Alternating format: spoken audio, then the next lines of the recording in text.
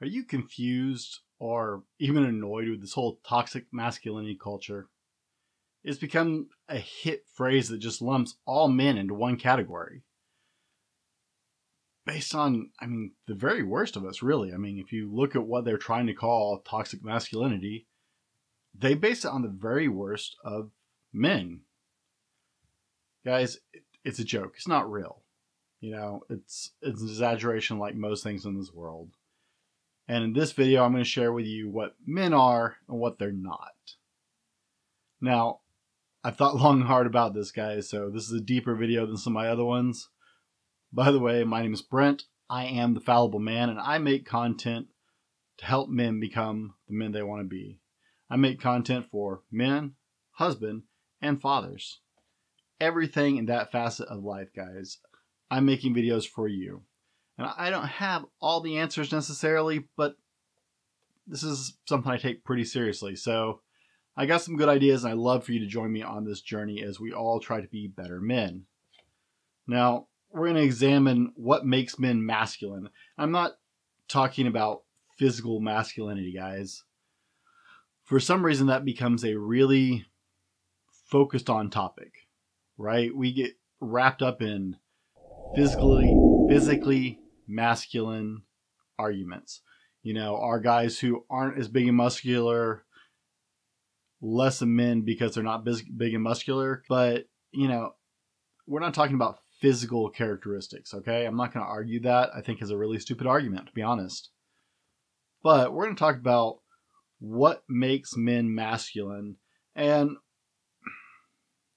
really a lot of the things that people tend to think are toxic masculinity are just a lack of maturity. They're just guys still growing into men. That's all. This is the Fallible Man Podcast, your home for everything man, husband, and father. Here is your host, the Fallible Man, Brent Dowlen. Welcome back, guys. Hey, over the last few decades, and I honestly think, based on my research, that it's actually been a longer trip than that. But I don't want to over-exaggerate things just because I'm 40, and while I've looked up a lot of history and I've spent a lot of time studying this stuff, guys, I can really speak more clearly about my lifetime and even a little bit before that. So we're going to say just over the last few decades, the world has really decided to take a negative turn on the idea of masculinity, and it's beyond me. But it's kind of ridiculous, the stance everybody's taking on this, or that you're seeing perpetuated in stereotypes, right? I hate the term toxic masculinity. Masculinity is not toxic. Masculinity is actually very important. The world as we know it does not exist without masculinity. Masculinity drives men to be the very best they can. It drives men to build and create and make the world around us a better place. That's how we got to where we are at this point in history, guys. Masculinity is important. And pointing out one group of people based on the worst examples, right? There are men who sexually assault women. I have very strong opinions about what needs to be done to those men. It's never okay. It's not all right. And men know that. Animals act that way. Animals take what they want. We have evolved, and our masculinity has evolved with it, guys. We don't club people over the head and take them back to our caves. That's not the way it works anymore. But there are monsters, and I will call them monsters, who prey on women and children and old people. Those are not men. Do not be mistaken. And lumping all of us in with those people is honestly just sick and wrong, guys. It's wrong. Men have been judged on the most absurd, extreme examples, right? Think about how absurd it would be to punish an entire 4th grade class because little Billy decided to act out, right? We don't do that with little kids. No, in the military, that's different. We do that for sure. But we don't do that to children or people we're trying to teach or encourage. We don't penalize 30 kids because one kid acted out. We don't penalize all the boys in the class because Billy acted out. That's not healthy. And so while you say, yeah, that's kind of a little extreme. No, that's exactly where we're at, guys. The kind of group judgment has moved to bigger and more ridiculous levels in the last couple of years, even so than the last couple of decades. It's actually just mind-boggling, right? We've gotten to the point where it feels like this, right? I had a bad experience with a Chevy Cavalier, so therefore all cars are bad. Is the level of judgment we're leveling, and it's absurd. You say, come on, I'm not exaggerating it. That is the point we are moving to. People are judging entire groups based on a bad experience, right? You have one bad car, so therefore all cars are bad. No, that's not how it works, right? You have one bad person, that doesn't make all people bad. You have one male who acts outside of what is acceptable, that doesn't make men bad. If you saw the Gillette commercial this year that everybody, or it was in the last year that everybody was talking about, my goodness, what kind of absurdity have we moved towards? And I'm sorry, Gillette, you sold us out, guys. I will never do business with Gillette again. I hadn't done business with them in years, but I will never do business with that company again because they have sold out men who are the biggest demographic. But if you think I'm exaggerating, all you have to look at the last year of the election, right? People are judging entire groups based on a handful of people, right? We're all familiar with them storming the Capitol building, right? That was wrong. We should not attack our own buildings. That's wrong. Just like the attacking federal buildings during riots that are not peaceful is still wrong. Okay? It's really no difference. And I'm not sure how people are drawing that difference. But, and I don't like to get political, so I'm not going to talk a lot of politics, guys. But saying all Republicans, all Democrats, all liberals, all conservatives, all leftists, all right-wing people, all libertarians, etc. are bad based on where I stand politically as a person is absurd. I have friends who are liberals. We have some interesting discussions and disagreements, but you know what? Some of them I work with, and we have civil conversations, and we don't agree on everything, and that's okay. But they're not bad people. They just have some ideas I disagree with, and vice versa, right? You're not going to agree with everything I say. I'm not going to agree with everything you say. But that is where we've gotten to is, instead of talking, let's just judge people based on our current experience. And it's stupid and it's wrong. We've done it to men for several years. Now, if you see me looking down in the video at my notes, I took a lot of notes for this. So I'll try and not go real long on this, guys. But no promises. This one took a lot of thought. Number 1. Men are a bit stoic. Now, I'm not going to say totally stoicism, which is a religion. Well, it's a philosophical belief. It's not so much a religion. But I'm not saying men have to be into stoicism. There are some valid parts of it that we need to reflect, and the way it's commonly referred to in modern times, men are a bit stoic. Boys are not. Okay? Remember earlier I said it's more of a question of immaturity than it is of good versus bad. There are a lot of men who do things because they are immature, not because they're necessarily bad. They have not matured from boys to men. I don't care how old they are. They just have not moved to that level of maturity. The most simple beliefs of Stoicism is the concept of self-control and fortitude in dealing with emotions.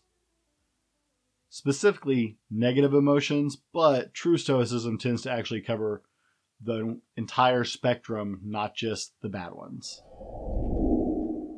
Now, what that really translates to is men are not as emotionally reactive to things as boys are, or as even women are. And that's not a problem, ladies. That's just a difference between the men and the women of the species. You'll find in every species in the world there are major differences between the males and the females of the species. Guys, I hope you grabbed a drink. Hitting my Black Rifle in a can today instead of in my cup because I forgot to make coffee before I shot the show. Men, real men, learn to master their emotions, and it is a lifelong journey. There's nothing wrong with having emotions. We absolutely have emotions. However, we are able to detach enough and keep them in check to not react emotionally to everything. We think about it, we process it, we deal with it, we learn from it, we take it all in as information, and then we choose what we do with it. That is what men do. That is the simplest form of Stoicism in men. Men are not just emotionally reactive. We actually think through the process because we take it in as information, not as panic or just free radical take in. Boys are still emotional. Boys have not reached that level of emotional maturity or maturity period where they have learned to master their emotions. And so they react, and sometimes they react badly. They react strongly. They may act out. They may get a little wild. They may get a little physical because they have not learned how to take in that whatever occurred and settle and control the emotion, process what needs to happen, and go from there. Okay? That is one of the biggest difference. Men have learned to control their emotions and not just freak out. Now, ladies, please understand. I see all these comments about how toxic masculinity doesn't allow for men to have emotions and experience emotion. And that's all crap. That is the stupidest thing I've ever heard. To actually believe that a human being doesn't have some kind of emotion. They have a thing for that. That is called being a sociopath. And it's actually a mental illness. The majority of people in the world have emotions. And we do have emotions. Whether we display them to the level you think we should is a whole nother conversation. We don't. We control them. We process them. We take them in as information. And then we decide where we're going from there. Don't mistake control for lack of emotion or toxic masculinity saying it's not okay to have emotions. We have them. We experience them differently.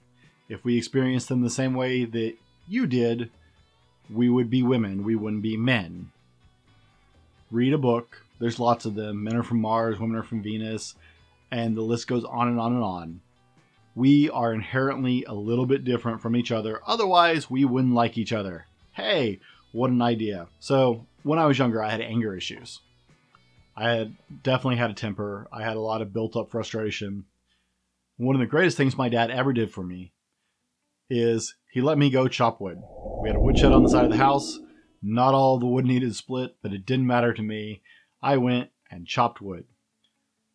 And that was one of the best things he ever gave me because it let me deal with my anger emotions in a positive way. I didn't destroy anything. I didn't hurt anything. I didn't lash out at anybody. Even if I had a bad day, I came home and I split wood It built me up physically. It helped me learn to channel negative energy or negative emotions. It made me physically stronger. And guys, men tend to get in touch with their masculinity doing solo projects like that. If you've never split wood, go spend a couple hours splitting wood. You'll be tired. You will be sore. You will swear a lot, and you will sleep like a dream that night because it will be the most manly thing you've done all day. Because that is when men get in touch with their masculinity, is in things like that, where they're processing stuff by themselves in a masculine way. Chopping wood is great for you, and it's great exercise. It's helpful too. Number 2, men are secure in themselves. Boys are not. The easiest example of this is a lion doesn't have to walk around the savannah telling everybody he's a lion. Trust me, everybody on the plains, all the zebras, all the antelopes, giraffes, they got no question. They know it is a lion. And nobody has to say anything. It's just who they are. Men are secure in themselves. I've had the great privilege over the years of knowing quite a few soldiers and quite a few people in what's called special forces or special operations, whatever you want to call it, depending on your branch. I've known a great deal of operators over the years, and I feel very privileged because they're a very unique group of people, and they do a lot for our country, so I'm very grateful for them. If you watch the channel, you know I very much support veterans, charities, and rights, and support because we need to take better care of our soldiers when they're coming home. They've done so much for us. But knowing some of these guys, truly, I've been in rooms with them where there was no doubt in my mind, these are the most dangerous men in this room. And even if things got out of hand, or somebody started talking smack or whatever, these guys were just calm and polite, and if we needed to leave, we left, but they didn't need to go smash someone's head in because some guy was a jerk. They control their emotions because they know who they are. They know what they're capable of. They know they are strong and confident and able. And men know that. When you become a mature man, you're not having to feel like you have to try and prove yourself physically or emotionally. You don't have to assert dominance all the time. If you are a secure man, then it's there. You don't have to flash it around. It's not something to show off. I'm never intimidated. I've been in the room with some of the most dangerous people in the world, and I've never been intimidated by them. I knew full well that they could break me like a twig, guys, and I'm a big guy. I had no doubt that had they wanted to, they could have physically dominated me with no problem. But I still felt very secure in myself. Boys do not. Boys are still trying to prove dominance. Boys are still trying to find their place in the world. It's a matter of maturity. So next time you see two boys roughhousing, they're just learning where they fit. They're also building confidence. Even the boy who isn't faring as well in the confrontation is actually growing through that interaction, guys. They are learning their weak points and their strong points, and they are learning what they need to work on, what they need to adjust in themselves so they don't feel negatively. Now, I'm sure someone's going to say that we'll go back to the Gillette ad. Boys will be boys with the two boys roughhousing. Shut up. It's stupid, guys. I roughhoused all the time. My brothers and I would roughhouse. My sister and I would roughhouse. My friends and I would roughhouse. We roughhoused and roughhoused and roughhoused, and it was great for us. We're boys. We need that. Girls may not need that the same way we do, but we are boys, and we do. That's just part of who we are. Guys, if you're getting something out of this, Be sure and hit the like button, the thumbs up if you're on YouTube. Leave us a review on Apple Podcasts or Podchaser or anywhere that actually lets you leave a review. It really helps my channel out. We're going to go ahead and roll to today's sponsor because I'm rolling through this pretty quick. And I'll be right back with you guys and we'll keep going. Today's episode brought to you by thefallibleman.com. That's right, it's us. Head over to www.thefallibleman.com and check out our blog, updated twice a week with new content and links to all of our social media offerings. Tag or search us at The Fallible Man or at Fallible Man on Facebook, Instagram, Twitter, and other social medias for daily content.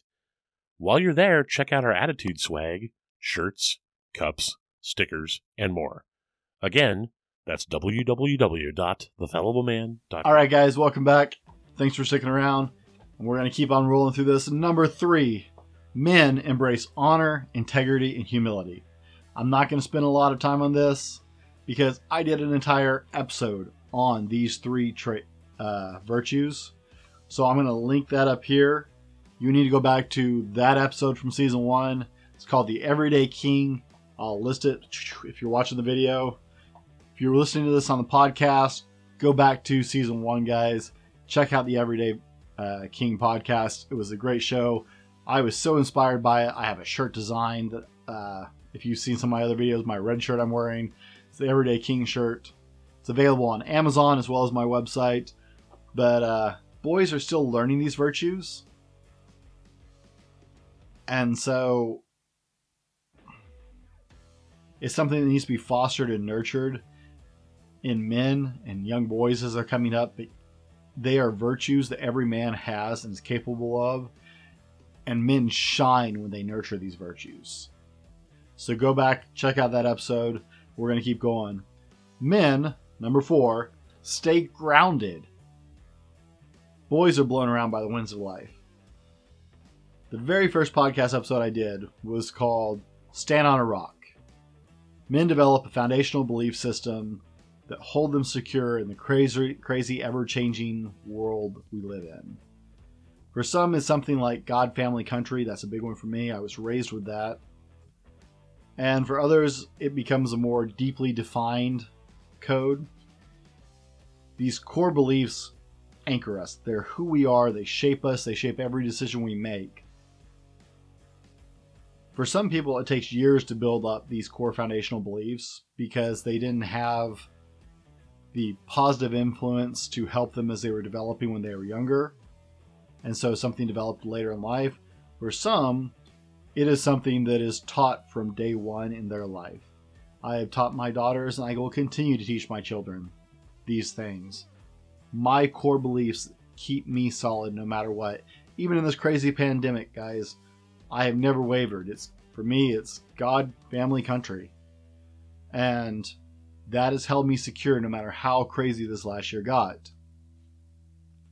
Boys tend to just change direction wherever the wind blows. In fact, they change direction more often than they change their direction and stances more often than they change their underwear, which is nasty. But they haven't found their way yet. And it's something that they can be nurtured and taught with if they have good role models and a good family helping them. So be that role model. Whether you have children or not, you can be an amazing role model. There are boys out there who just need positive male influences in their life. And you can be that whether you have your own children or you not. Help them develop those core foundational beliefs that will keep them solid for the rest of their life. Because men find those, and they find them, and it is solid footing in a crazy world. Also, hey, go back to our very first episode, Season 1, Episode 1, Stand on a Rock if you didn't catch that podcast. It was my very first one, and hey, we go even deeper on this topic in that episode. And guys, be sure and leave us a comment on whatever platform you're on. I check all the comments I check all the comments personally and generally respond to them if it's a question or a thought. I'd love to hear from you guys. I appreciate you guys and listening to me. Number 5, men adapt. one of the greatest capabilities that separates us from most of nature is mankind can adapt faster and more efficiently than any other animal in the world. Now you look around and you see examples in the animal kingdom that animals have adapted to their world, to their ecosystem over time. You can see that with different types of the same species of animals, right? There's a kind of iguana that lives on the Galapagos Islands that doesn't live anywhere else in the world because they adapted to the lifestyle there. They survived long enough to adapt to the life there.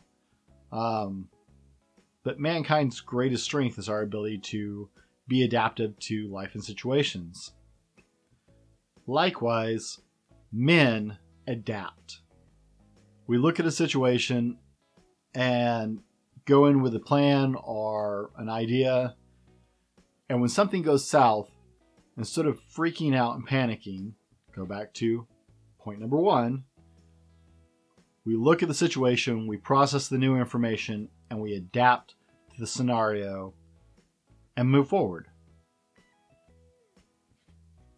We don't let the emotions send us over the edge. Like I said, point one, we process the information, and instead of freaking out and instead of having a bad reaction or letting it ruin everything, we adapt the plan and keep moving forward. Boys tend to panic when something goes sideways on a plan that they had. If they had already outlined something or decided how they were going to do something, if things go sideways, they tend to freak out. It's a case of immaturity. Guys, it is so important, and boys learn pretty quickly how to adapt to this one and how to become more adaptive. It's something you come face to face with time and time again. Use your stoicism, be calm, adjust, grow, learn, and move forward. Guys, a lot of the negative traits that you hear people talk about with this toxic masculinity are just the exaggerated tropes you see, right? They're talking about masculinity in the movies, and I've done an episode about that. They're talking about these overblown, not realistic things. They're not talking about actual masculinity. Masculinity changes the world for the better. Men change the world for the better. Animals live outside societal norms. Let me correct that. Animals live outside what is acceptable to humankind or mankind in general, right? We don't club a woman and drag her off to our abode to have her be our mate for life. That's not how it works, okay? Animals choose to live outside of basic humankind. I'm digging for the right word, but I'm missing it.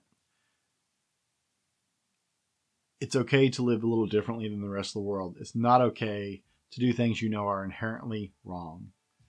Men embrace the world with certain sets of characteristics, and those are men. Those are things we need to strive to be, and it is a lifelong journey. But please don't let society try and tell you or actually convince you that matters of maturity are sins of masculinity. Guys, thanks for sticking with me. I know this is kind of a drag show. Be better tomorrow because of what you do today, guys. Your masculinity matters in the world. Be the men you're meant to be. And I'll see you next time. This has been the Fallible Man Podcast, your home for everything man, husband, and father. Be sure to subscribe so you don't miss a show. Head over to www.thefallibleman.com for more content and get your own Fallible Man gear.